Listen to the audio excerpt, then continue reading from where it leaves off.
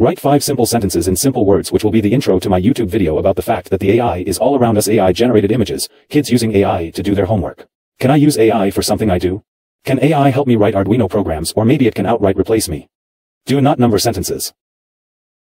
Welcome to my YouTube video. Today we are going to explore the fascinating world of AI and how it's becoming increasingly integrated into our daily lives. From AI-generated images to kids using AI to tackle their homework, this technology is all around us. But have you ever wondered if you personally can benefit from using AI? Can it assist you in writing Arduino code or replace you entirely? Let's dive in and find out together.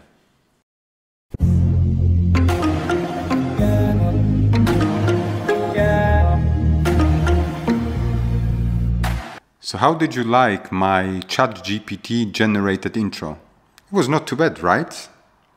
In this video, we are putting Arduino GPT to the test. We will ask it to write few Arduino programs. We'll start with a very simple sketch and then move to the more complex ones. We'll not only check if the code works, but in one particular case, we'll compare it with my own code. Should be interesting. We will start with a simple code to control few LEDs. For the purpose of this challenge, I built this simple circuit where you have 5 LEDs connected to digital pins from 2 to 5. I will ask ChatGPT to write a LED chaser program. To make it slightly more difficult, we will request the interval in between each state to gradually change from 10 milliseconds to 150 milliseconds and gradually to shrink back to 10 milliseconds. Okay, I'm ready. I'm hitting enter and the magic begins.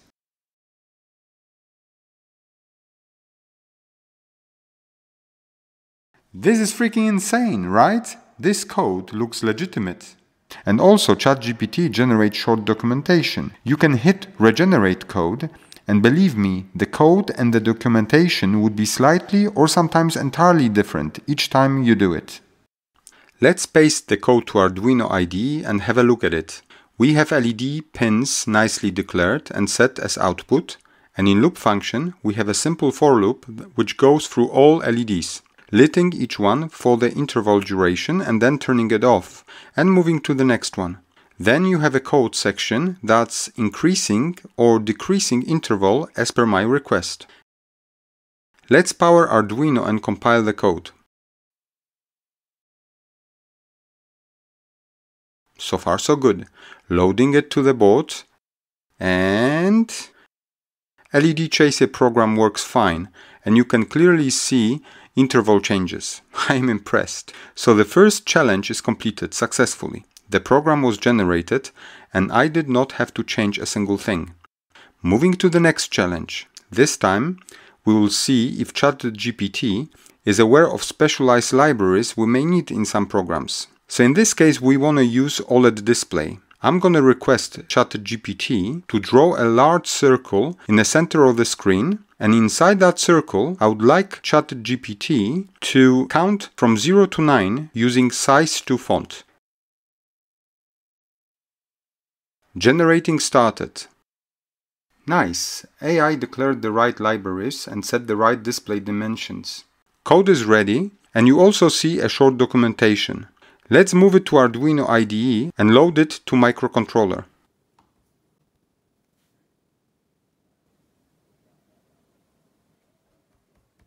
It works, but the circle is not in the center.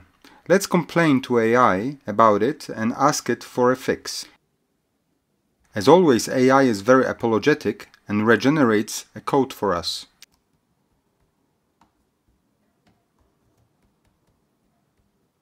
Let's try it. It fixed the circle issue, but changed the digit placement, which I did not ask for. Let's be persistent and ask AI to get the code right.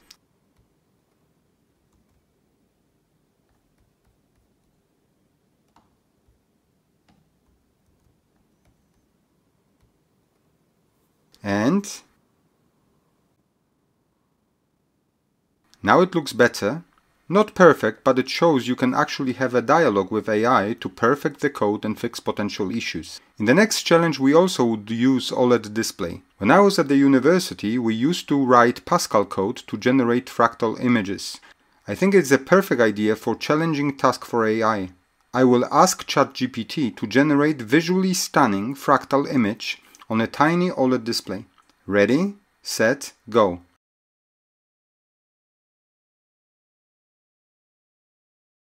That looks like a complex piece of code. Oh, look, we are there for a treat. It is actually Mandelbrot set fractal, one of the most stunning ones. You actually can see it in the intro to that challenge. It will not be as colorful and pretty on this tiny display, but let's have a look.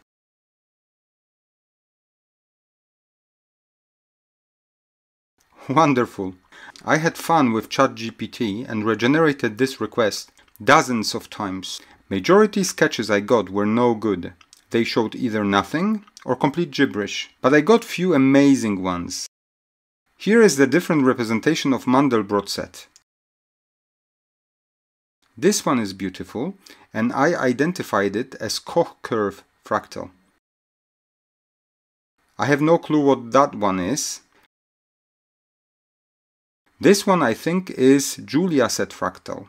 But then I also got some messy ones, like this, or even this one, which is not visually stunning at all. Time for the last challenge. I'll ask ChatGPT to count from 0 to 9 on a 7-segment display connected to shift register. I have wrote such program before, so I will be able to compare results. Generating started. Looking good.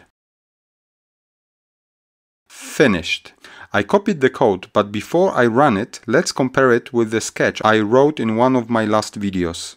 Let's look first at declarations and setup function. Here is Mario's IDS code, and here is the one generated by ChatGPT. First you see the section to declare shift register pins. No real differences here. AI version has comments, which is nice as it helps others to understand your code. I sometimes get too lazy to do that. Next you have a section where you define bit sequences for each digit. AI version is much more optimal from memory consumption standpoint. In my defense, objective of my code was not to optimize memory. But still, my table occupies 8 times more memory than ChatGPT one. In setup, we set all shift register pins as output, and those sections are pretty much the same. Moving on to loop and to custom function, which exists in both codes, used to display individual digits. Here is my code and here is the one from ChatGPT. Loop function is virtually identical, but you do see some differences in custom function. It is cool that AI chose nearly the same name for it. There is a difference in the way I push the bits into the register. I do it by sending in turn high or low signals to clock pin, feeding the bit sequence one bit at a time in between the changes. Actually, I feed inverted values as the display I am using is common anode, so 0 lights a segment and 1 turns it off. AI is using shift out method, which does the same thing. It takes the bit sequence for a digit, and in this case it loads it to shift register starting with most significant bit first. The latch pin actions are pretty much the same in both programs. So all in all, AI code looks more tidy and it is definitely more optimal. On paper. Let's load it to Arduino and see if it actually works.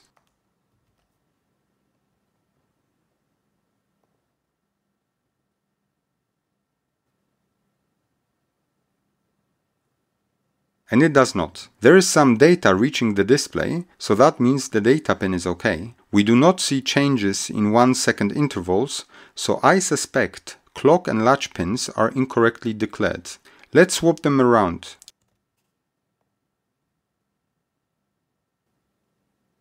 Okay, we see some improvement, but still digits are not displayed properly. It is tricky to troubleshoot something like this. I will pick one digit and comment out the counting routine in the main loop and display just this one selected digit.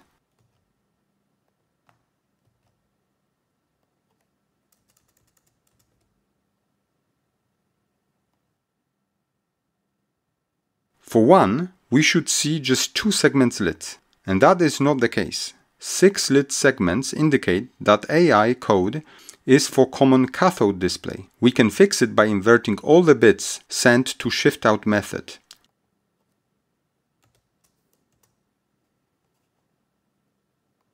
Reloading the code.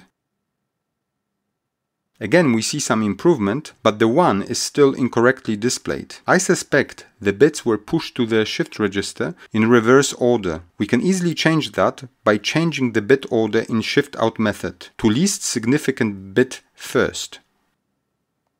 Let's reload. Getting closer, but still no joy. I notice in the AI table that the last bit is always the same, 0. So it would most likely represent the decimal point. But in my circuit setup, decimal point should be first, not last. Let's update the AI table and see if this fixes the issue. And it does. Let's uncomment counting routine in loop function and see if we can count from 0 to 9. How about that? So AI came up with a working code. I had issues, but keep in mind that AI didn't know the exact wiring of my setup. If the code was generated first and then, based on it, the circuit was built, I wouldn't have those issues. You probably wonder why I did not have a dialogue with AI like I had in OLED display case. Unfortunately, I did, but with multiple suggestions I was not able to help ChatGPT to fix all problems. The decimal point one seemed like the hurdle it couldn't jump over. We completed 4 challenges and they all finished with success. But it doesn't necessarily have to always be that way. Let me give you a non-Arduino example. Some time ago I asked ChatGPT to update me on a cast of one of my favorite Polish movies from the 80s. It provided the correct list of actors that played in that movie, but it got the casting wrong. It assigned actors to the wrong roles, and also it included one fairly popular Polish actor who was not in that movie, and it also provided information that that actor passed away in 2017 and he is still alive. So that didn't go down well. So I'm sure that if I ask ChatGPT to write a complex Arduino program, it might potentially provide faulty results.